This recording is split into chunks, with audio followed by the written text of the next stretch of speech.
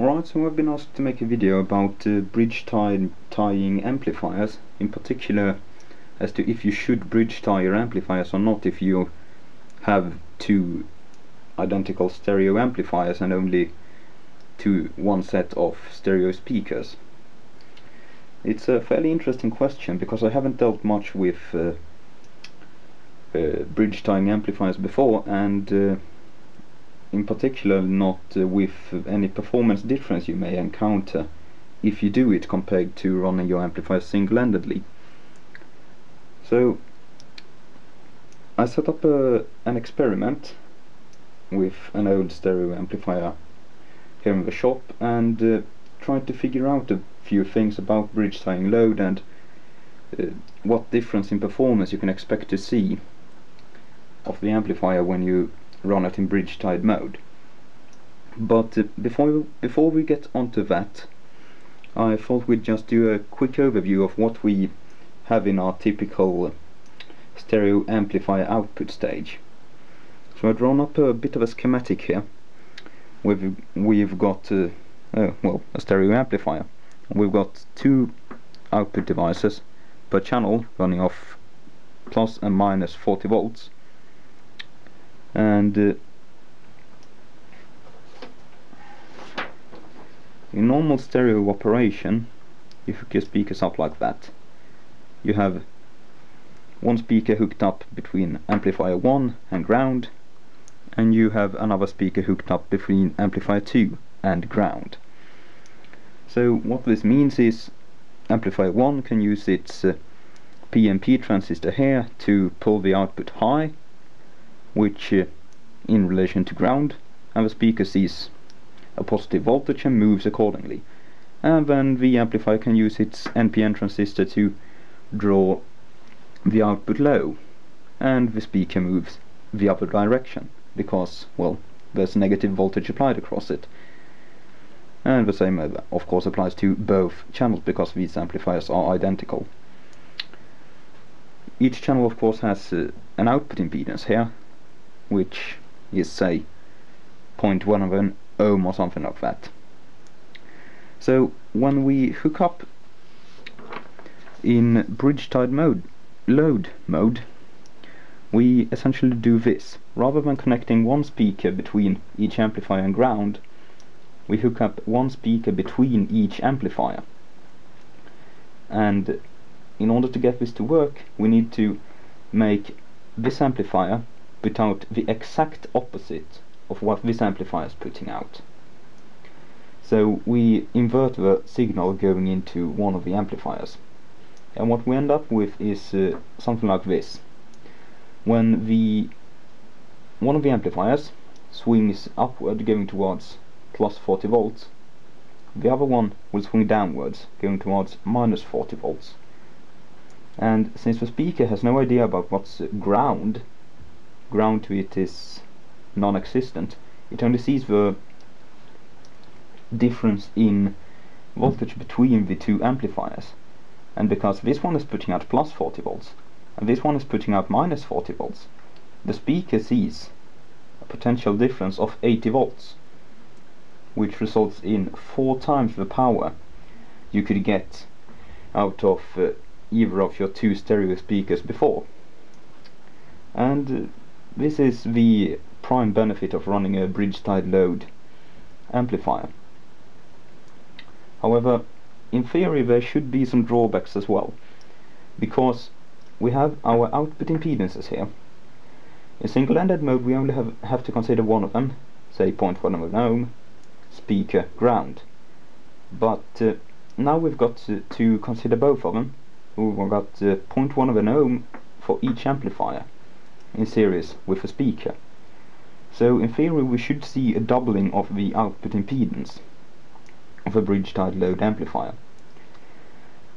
Since we also aren't referenced to ground but rather the other amplifier, we should also, when no signal is present, see a doubling in noise, because neither of these amplifiers is going to be perfect, but they're both going to be noisy. And unless the noise coming out of this one is an absolute mirror image of what's coming out of this one, the noise is going to increase. We are also going to see an increase in power dissipation by the amplifiers, because as this one swings upwards and this one swings downwards, the current running through the speaker has to increase according to both these. Well, the current increases according to this curve here. So the amplifiers will be putting out a lot more current for the same voltage, because 40 volts out of this amplifier is 80 volts across the speaker. But enough talking, let's get to the experiment. Alright, so here's the test jig I'm using. This amplifier has two speaker outputs which can be enabled at the same time. It's a Pioneer SA330, the best amplifier I've ever owned. So what I do is I will connect my load either like that into one of the channels, or like this between the channels.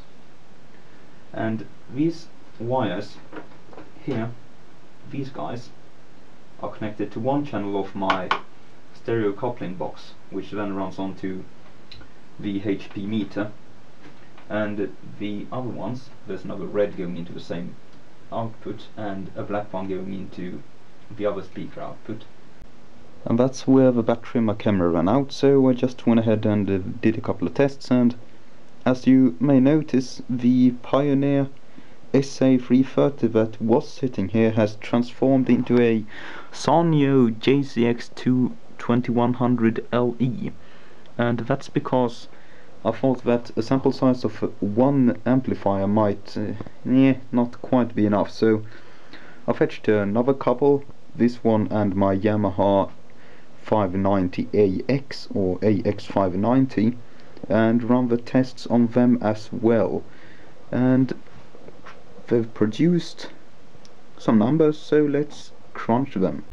Right, so I plotted the numbers up the old-fashioned way, although I did use a calculator, and what we've got are the results for the tests of the Pioneer single-ended and bridged, the Yamaha AX590 single-ended and bridged, and the Sanyo JCX2100LE single-ended and bridged.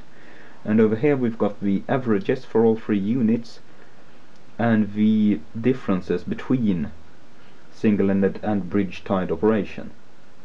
Now, before you yell at me, I do realize that this test would need a larger sample size to be considered valid. I'd like to have at least 5 amplifiers or so tested before I say anything definite about whether or not you should run your amplifier bridged or not, but we can spot some general trends from this chart. So, starting with the THD+N, I measured it at 10 volts into 8 ohms.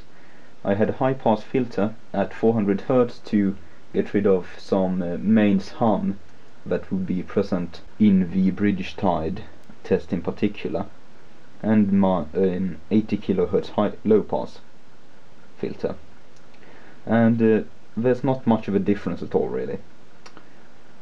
The single-ended units averaged 0.0215% THD+N, and the bridge tied tests 0.0241. That's about a 1 dB difference, but most of it comes from the Pioneer.